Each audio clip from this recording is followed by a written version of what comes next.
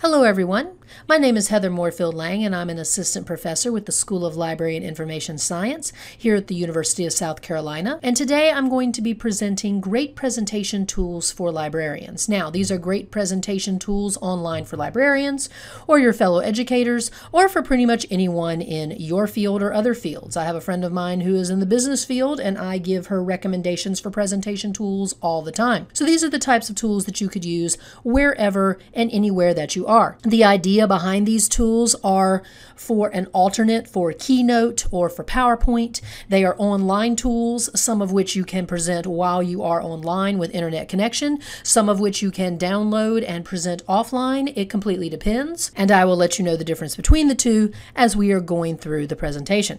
So for the next half hour, I'm going to be sharing great presentation tools that I have been using or have been introduced to over the last year to 2 years. A lot of these are pretty new, fairly new, or very, very new. And some of you may have already used these in the past. That's great. I'll let you know if some of these have had updates recently as well. Let's go ahead and get started. Many of you may have met me in the past, especially those of you who have been students recently from the University of South Carolina. And some of you may know that I am the recently former chair of the American Association of School Librarians Best Websites for Teaching and Learning Committee.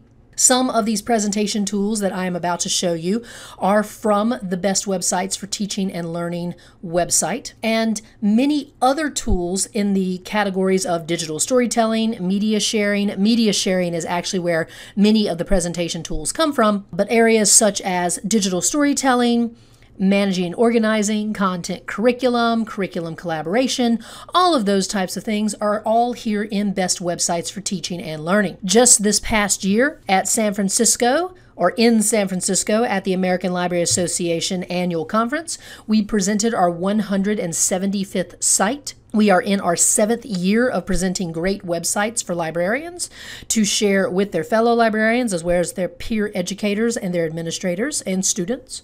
And so many of the websites that I'm going to be sharing with you today have been on Best Websites, and there are quite a few that are not. It's a mix today, but just wanted to share Best Websites with you before I started today because it is a great tool for you to visit as well for presentation tools and many, many others.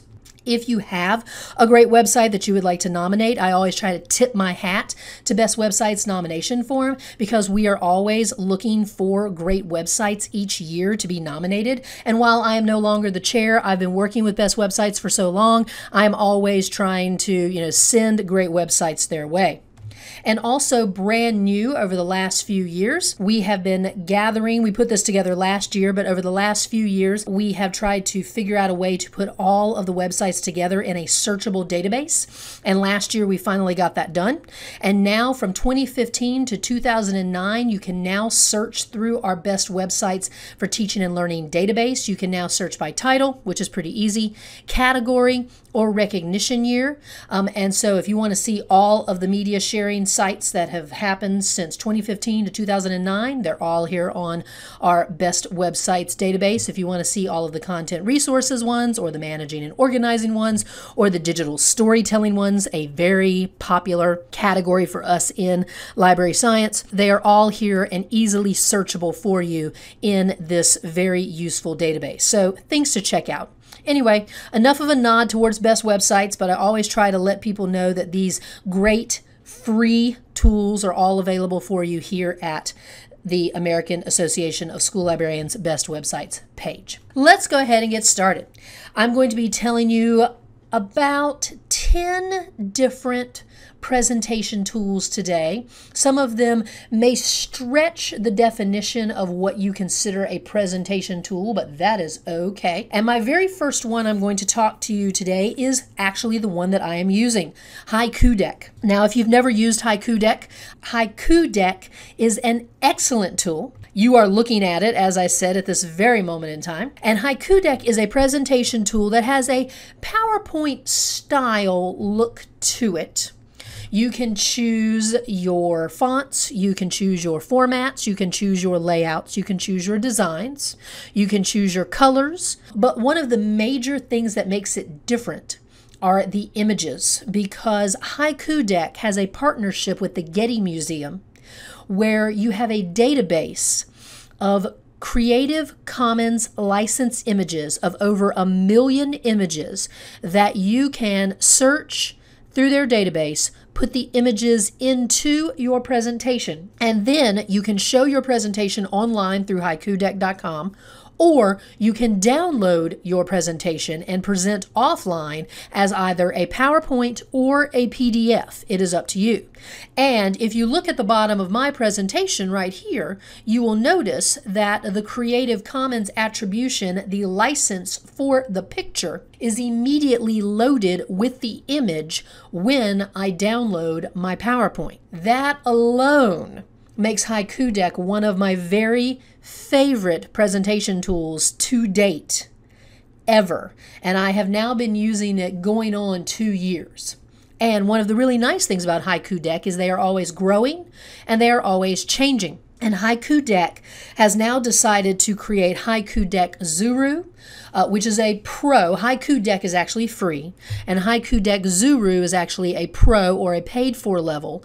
HaikuDeck Zuru is actually where you can put in your outlines or your notes, and it will actually create the presentation for you. And then they also have a HaikuDeck Pro that they have just released here at the end of July 2015, depending on when you're listening to this presentation. And it is barely out of the beta stage, and HaikuDeck Pro has just been released, and it is also a paid level, and it is going to allow you to do more space online, more download options. I think you're going to have even more choices of layouts, and I think you're just going to get more and more and more. I have not been able to fully explore the pro level yet, only because when I'm recording this, it is the first week of August, and I've been invited to explore the pro because I use HaikuDeck so much. I just haven't had a chance to thoroughly explore it yet. Just know that HaikuDeck Pro is available if you want to take your HaikuDeck even further. I will be real honest though, the HaikuDeck free version has been magnificent, and I have just thoroughly enjoyed it. All right, TouchCast.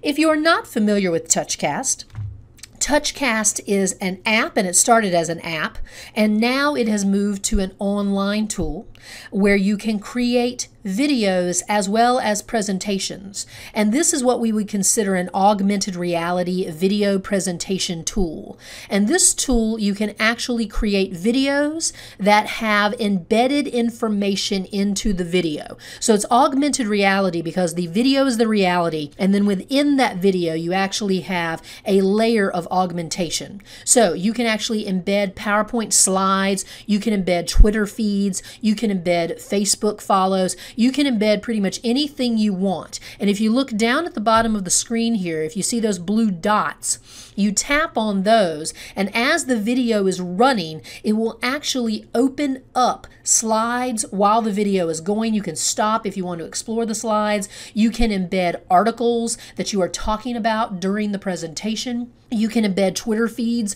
that will scroll while you are talking, and you can also pick different formats. So if you'd like it to look like a newsroom or a travel video or whatever the case may be, you can do anything you want. The free version of TouchCast allows you to make a 5-minute video. So yes, that's pretty short, good for introductions to libraries, short introductions for book talks, short intros for assignments for class, whatever the case may be. But then you can also go pro if you'd like your videos to be even longer. So you have a free and a pro version when it comes to TouchCast. Google Slides. Now, I actually have 2 different pieces with Google Slides here.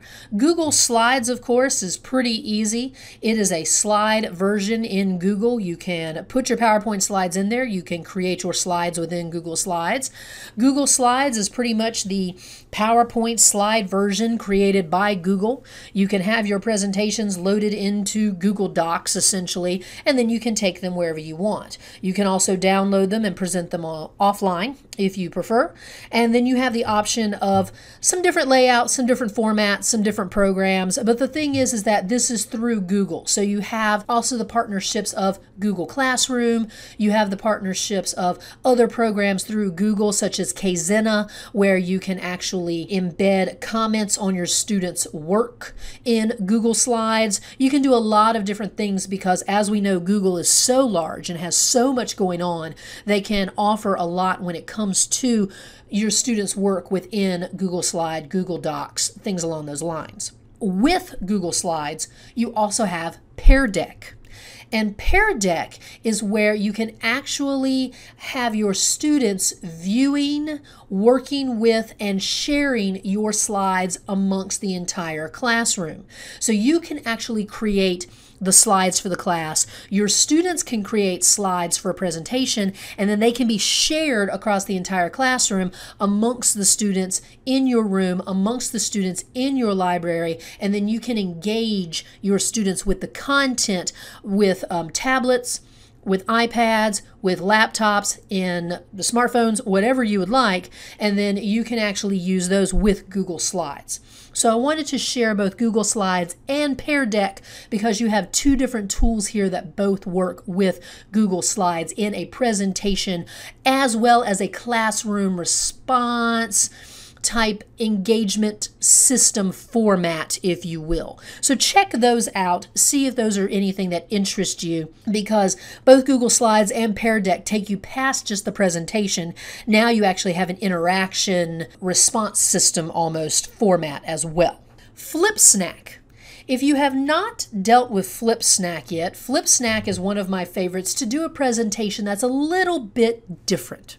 FlipSnack allows you to make flipping books. Now, not flipping books, as you're like, just flipping it off, but you are actually making flippable books. You can actually create a PDF, a JPEG, any type of file, and let's be honest, you can make PowerPoints into JPEG files. You can make any Word doc into a JPEG or a PDF, and you can make any of those types of formats into a PDF or JPEG file, and then you can create them into flippable books. So for instance, what I have done is I have actually created PowerPoint presentations into a flippable book, and then I have presented the flippable book to my students as kind of a different way to show a presentation, especially for my online classes when I have been doing presentations for them as a different format. But for your students, think about maybe a poetry section of a library information literacy session. All the students write poetry, you type them up, they have their own designs or drawings that went with the poetry, and they could create their own flippable poetry books, they could create their own magazines, they could do all sorts of things. And so you're pretty much wide open when it comes to FlipSnack. You're only limited by your imagination, but it's a lot of fun, and I've really enjoyed FlipSnack a lot, and I have used it a great deal in my own practice. This is what one of the books looks like. You can, and this is an article of mine that I had online with the qualitative report. You can choose your own covers, and then when you click here on the side, it will actually flip the pages, making a flipping sound like it were real pages, things along those lines. Lots of fun. The free version does have a page limit, but it does not have a limit as to how many books you can make. So you can have a student account if you wish, or if that does not interest you, you can have a library or teacher account, and you can make multiple books.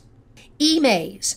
eMaze is similar to Haiku Deck or Prezi, depending on what you are familiar with. eMaze is essentially an HTML5 non-flash presentation tool where you pick a template, you put everything together, and then you present. This is, at this time, if I am not mistaken, an online-only presentation tool. But the really cool thing about eMaze is all of the different templates. And that's the reason why I recommend it, because it's so easy to create a presentation. You pick the template, you put the stuff in, and it's ready to go. But some of the templates are just absolutely fantastic. They actually have 3D templates that look like the downtowns of cities, and your presentation can be on the sides of buildings. And as you can see, this gentleman's climbing the mountain, and you can put things on the side of the mountain. So if you've seen some of those really cool presentations done by speakers in our field with the really nifty templates in the background, some of them may have been using eMaze, some of them may have been using Keynote. It does kind of have that Keynote-esque style to it. But you definitely have some really cool templates with eMaze. And while it is not greatly different than a lot of the others that are out there, I have been impressed by the selection that is available with eMaze. And I wanted to show it, recommend it to you. It has been around for about 4 years, but it continues to grow and it stands that test of time. So that says something, because I've seen many tools come and go. Project. This is a presentation tool that I've actually been using off and on for about 5 years. Yes, it is spelled J-E-Q-T. It's actually spelled completely undercase or lowercase. Project is a tool that is used a great deal by graphic designers because of the graphic designer format. The reason why it is such a great tool to use is because it really works well with not only the visual elements of presentation, but it also has over 20 different social media formats that you can directly link in to Project. So if you want to build in a YouTube video, you go to YouTube. It actually has a YouTube link built in. You click on YouTube, you put in the video, and it immediately puts it directly into the presentation. If you have a Twitter feed, you put in the Twitter name or the hashtag, you build it, you grab it, it immediately syncs it in. So you don't have to do any extra links. It immediately syncs it into the presentation. And that's what makes Project so interesting, because you don't really have to do anything special to build a really dynamic presentation quickly with Project. It has a very graffiti, blackboard, wall look to it.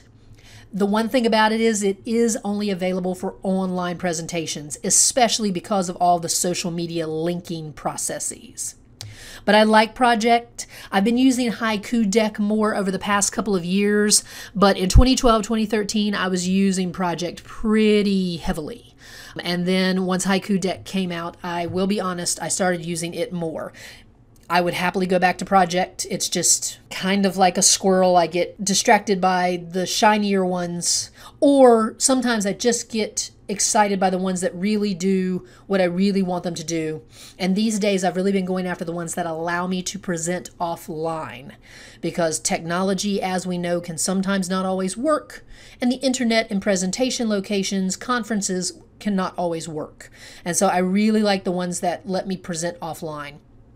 But I like the ones that allow me to present online too, and I like to give people options, and that is what I'm doing for you today.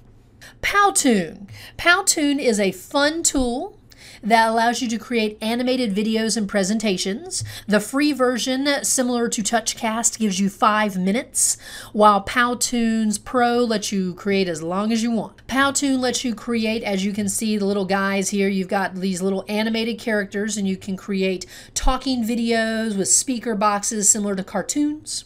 Animated, in other words. And as they say, it is free, it is awesome. And Powtoon continues to just add and add and add. They now have a Powtoon Pro, they have a Powtoon Education. They're about to create a program called #Slides, which is going to be a slides program. They have all different types of stuff. So they have lots of different materials for you. And what you're going to do with Powtoon is create slide by slide a video that's going to create a program, a message, great for, again, introductions to the library, introductions to a subject, book commercials, videos for a particular genre of a section of a library. You got all types of stuff. You're only limited by your imagination, but they're a lot of fun to watch, and they're really quite cute to be involved with, and they're great for LibGuides. You know, they can be a lot of fun, and Powtoon has always been a cute one. I would not do long Powtoons. I would not do 30-minute long Powtoons myself, but you can have a lot of fun with this particular presentation tool. Sway. If you are not familiar with Sway, Sway is by Microsoft, and it is brand new, came out just this spring of 2015. I have been able to play with Sway just a little bit. Sway's idea is to be able to, similar to Google, similar to other versions of Microsoft, they are out there to give you the opportunity to create interactive reports, presentations, personal stories. They're trying to give you the option to create lots of different, to be real honest, I think they're trying to compete with Adobe. And it's an opportunity to create presentations in a different way. While Microsoft PowerPoint is kind of slightish, Sway has more of a flow to it. There's no slides that I have really seen when I was working with Sway. It is more, everything is on one long template, or one long, almost like a stream or a river of thought. And I'm sure you can break it up different ways. I've played with it a few different times. I have only really experimented with Sway. It is so new. And as you can see, it says Preview Sway. Sway is at the download section at this point. You download it with your other Microsoft tools, and you're ready to go. You can get started and you can give it a try. It is very interesting. It is a different format, unlike anything I have seen with other presentation tools. You pick your layout, you put all of your information in the layout, and everything is there. The closest thing that it reminds me of is Prezi. It doesn't move like Prezi in the sweeping, swaying motion of Prezi, but it gives you that large template, that large river of location where you can put your information in and then you can fill stuff in. It is very interesting, and I recommend at least checking it out and seeing what other people are doing with Sway, because it is, if you are interested in other ways of presenting your information, it is certainly an intriguing way to do so. Canva. Now, Canva, you may not think is a presentation tool, but it can be a lot of fun. Canva is a template-based newsletter, presentation, website. You can create your design for all types of tools.